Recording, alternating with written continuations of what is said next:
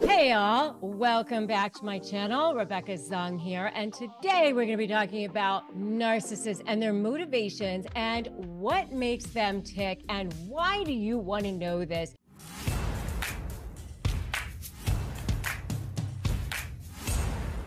When you're going to negotiate with them, when you're dealing with them on a day-to-day basis, you can get inside of their brains and you can start going on the offensive instead of being on the defensive. You can actually start feeling like you are the powerful ones. You are the ones in control for a change. And believe me, I have been where you are. I've been feeling like I'm going crazy. I've been the one who feels powerless. I've been, up at night feeling like, what the hell?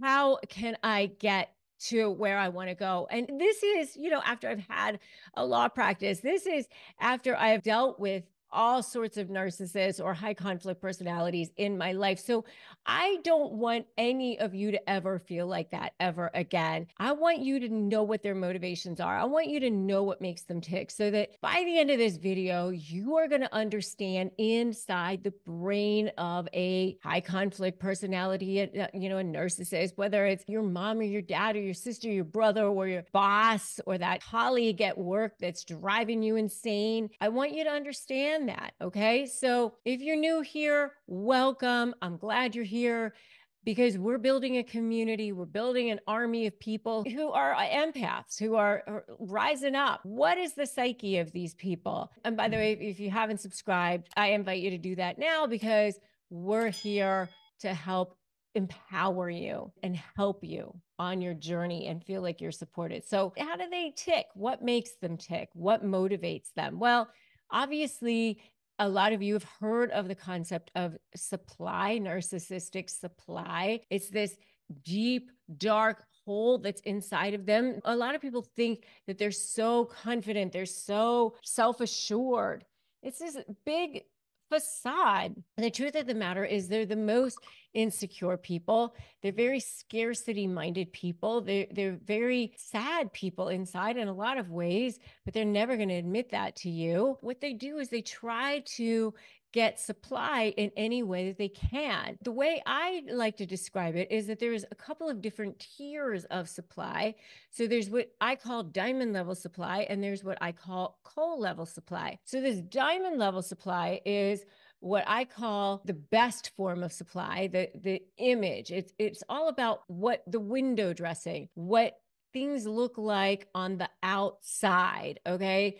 So how they look to the world, and they will protect and defend that at any cost. It's how they look at work, how they look to the people that mean something the most to them. That is a key factor when you are dealing with a narcissist. You got to understand that, whether it's in your personal life or your professional life, because they will protect that at any cost. That is what makes them tick more than anything. And then there's something called coal level supply, what I call coal level supply, and that is manipulating people. That's driving them crazy. That's seeing them squirm. It could be passive aggression. It could be smearing people. It's pushing people down to make themselves feel better about themselves. Okay. They want all of it, but they will let go of that coal level supply if they have to, but only if that diamond level supply is threatened. They thrive on that diamond level supply. They thrive on adulation. They thrive on praise. But if you let that go, then they will almost trade that for that manipulation, for that coal level supply. They want it all. So most people think narcissists just want to win, or maybe they just want money or whatever that is. That is totally false. That really is just a myth. They want both. They want to be able to win. They want to be able to beat you. Also want to be able to manipulate you, jerk you around, control you. They want all of that. It's complex in a way, but it's also very easy in a way. It's rooted in their deep seated insecurities, their need for validation. So one of the things is this need for self-importance, their need for praise. So if you're in a romantic relationship, for example, they start off by making you feel like you're the most special person in the world, but it's really only because they want it in return. It's to kind of build you up so that you're going to give that back in return. And as soon as you stop feeding their ego, you're going to be done anyway. I mean, because you've got to meet this unrealistic expectation that they're going to they're going to have appear, and they're going to resort to these manipulation tactics, ghosting, discard, all of these things to keep you on your toes so that you can keep feeding that ego for them, keep driving their insatiable need for attention in any possible way that they can get it from you, to keep driving the attention back to them in any way possible. At work, it's the same kind of a thing. They need attention, whether it's from superiors, from colleagues, from people who work under them. They've got to be seen as the best. They've got to be seen as the brightest. They will undermine coworkers. They will take credit for other people's work. They will manipulate situations to be perceived as superior, whether it's ill-gotten or not. They don't care. Their motivation lies in being indispensable, even at the expense of others. And if you agree with me, put agree in the comments below. And I would also love to see, what you guys have had, what your situations have been, what your experiences have been. Share in the comments. It's important to recognize that behind the facade of this confidence, of this boasting, of this bragging, if it's a covert narcissist, it might be, I'm always the victim, or I can never get my way, or nobody ever recognizes me. Whatever type of narcissist you're dealing with, that it's this fragile ego that you're dealing with, that they fear rejection the most and abandonment the most. That's the worst thing that you can possibly do with them. And it drives their constant need for validation. If you are dealing with a narcissist and you're dealing with them in a negotiation setting, grab my free Crush My Negotiation prep worksheet. You can get that at winmynegotiation.com. It's a free 15-page e-booklet. I totally recommend that you get that, winmynegotiation.com. Totally effective for phrases for disarming narcissists, strategies for disarming narcissists. You can get that there. The link is also in the description below. Another key way that you can understand the narcissist motivations, what makes them tick, is their relentless pursuit of power. They need power. They need control. That is another huge thing that makes them tick. They have to see themselves as superior. They have to believe that they are entitled. They know that they are entitled. They feel that they are entitled. They feel that they are superior. They feel that they should have special privileges. They exert their control over everyone in any way that they possibly can, in family dynamics, in work dynamics. They leave people feeling like they're suffocated. A lot of times their individuality is not allowed, or they put people down. They may mock people. They may express disdain.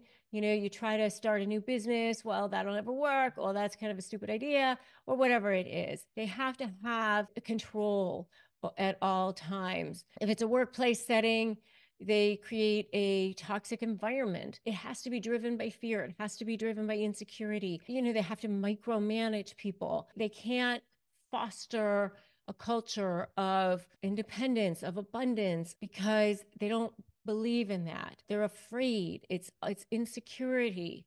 It's fear. It's all fear-based. That's just the type of person that they are. They catch people in their webs and they want to hold tightly to them. And so that's what makes them tick. Understanding these motivations is the first step in your freedom, in your power, in your journey to possibility, to purpose, to breathing again. And believe me, I know I know at the deepest level of your core. If you need extra support, join my free private Facebook group, Narcissist Negotiators with Rebecca Zung, by the way, because you do need support. You do need to have help. You do need to make sure that you are not doing this alone, because this is not a journey that you can take alone. You do need to have people who are there providing support for you. Make sure that you are getting the help and support that you need, okay? And recognizing their underlying insecurities is so important to you, and setting boundaries and starting to take that step one. When I say step one, don't run, protecting your peace